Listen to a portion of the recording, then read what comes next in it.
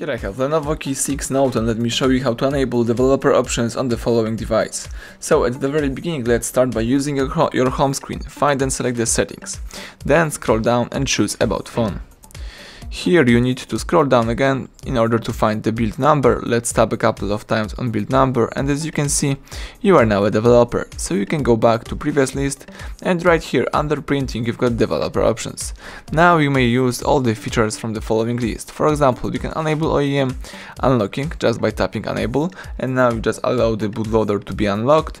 You can also enable USB Debugging.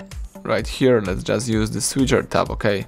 And you may also use other stuff such as Revoke, USB Debugging, Authorization. You can enable View Attribute Inspections, select Debug App, and do other stuff. So that's it, everything went well, thank you for watching, please subscribe our channel, leave thumbs up under the video.